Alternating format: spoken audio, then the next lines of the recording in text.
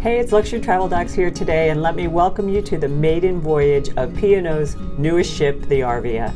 We arrived today in Southampton, and let me just tell you, you cannot miss this ship. It is massive, and it has the signature P&O Cruises Union Jack painting on the side.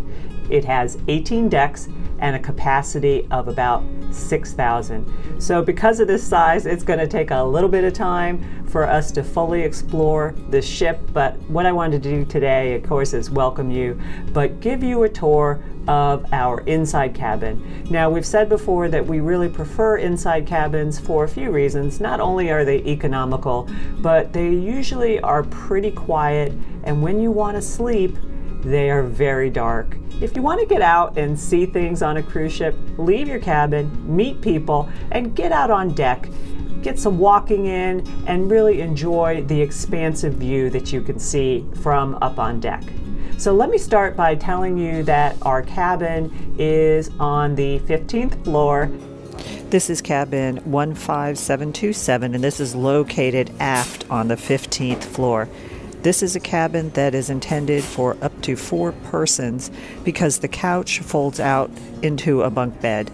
And we're going to show you at the end of this video how that bunk bed actually works. My first impressions are that this cabin is lovely. It's decorated with warm tones and blue highlights.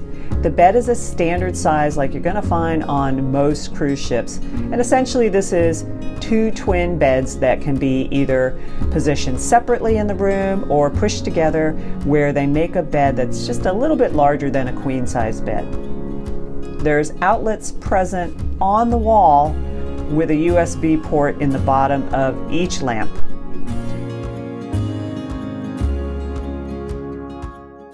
On one side of the bed is a very small recessed shelf that is attached to a number of shelves behind a door, including a very small safe that is large enough for perhaps a tablet, some valuables, and maybe a small laptop.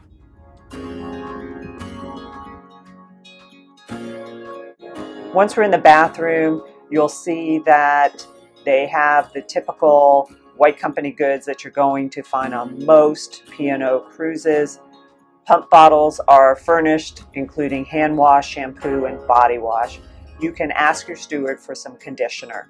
Also, another really important thing for most people is that there is a retractable clothesline in the shower. As you walk toward the door, there are 4 hooks on the wall enabling you to hang things. So if you're somebody like us who likes to take magnetic hooks, you probably won't need them. Also on the opposite side is a small wardrobe with a full-length mirror on the outside, and those darn anti-theft hangers are in the closet. Ask your cabin steward if you like regular free hanging hangers. You can place your shoes on the bottom, and there is a small shelf that's mostly occupied by your life vests.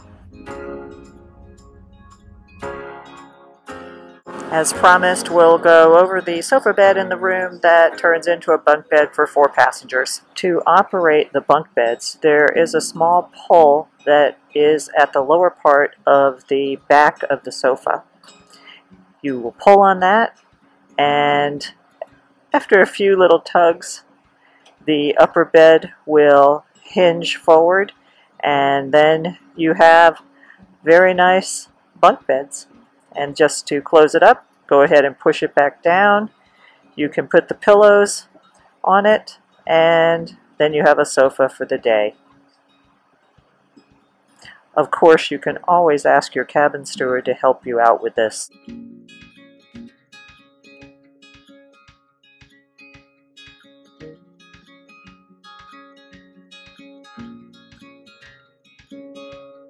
Always remember to make meaningful and healthy travel happen, and thanks for joining us from the maiden voyage of P&O's newest ship, the Arvia.